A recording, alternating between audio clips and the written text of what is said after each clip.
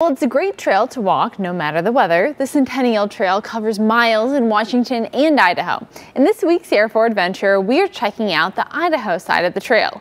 It starts on the state border all the way to Higgins Point at the end of Coeur d'Alene Lake Drive. We'll take you for a ride on the Air 4 drone.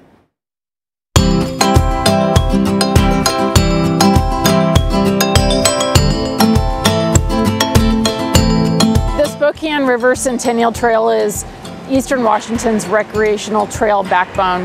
It runs from the Washington-Idaho border all the way up to 9 Mile Falls at the 9 Mile Falls Recreation Area. It's 39.2 miles in Washington.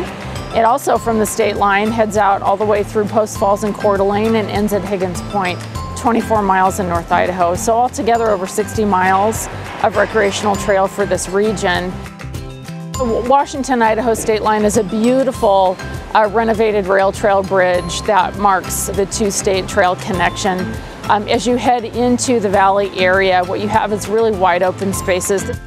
As we come in along Upriver Drive is more of an urban recreation trail. A number of recreational trails will spur into the Centennial Trail over time.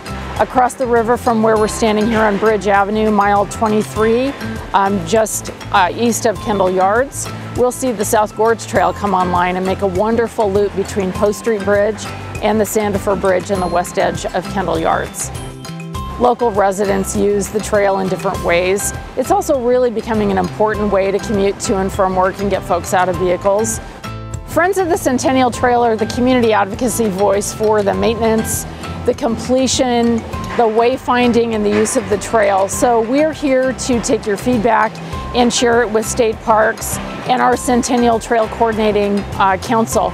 Again, the more that use it, the better it will be. But again, we just ask that the community understand what a beautiful recreational resource we have, support it and celebrate it and enjoy it.